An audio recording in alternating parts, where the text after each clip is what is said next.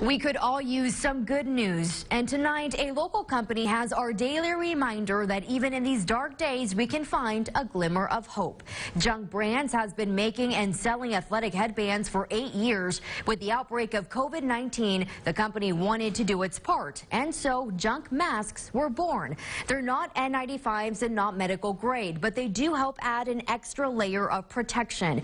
After testing out at least a dozen prototypes, the production supervisor landed on one that is simple to sew and comfortable to wear. She can make one in 8 minutes and about 150 masks a day. Junk President Craig Lyle says in a matter of days, people, groups, and hospitals in 49 states have already ordered some.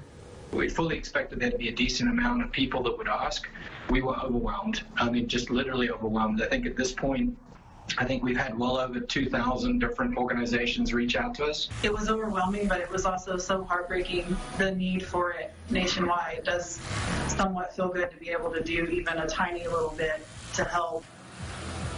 500,000 masks have been requested, and while they can't make that many, they're working hard to get as many as 1,000 made a day. They're also prioritizing Northwest Arkansas orders. You can request a mask donation on the Junk Facebook page.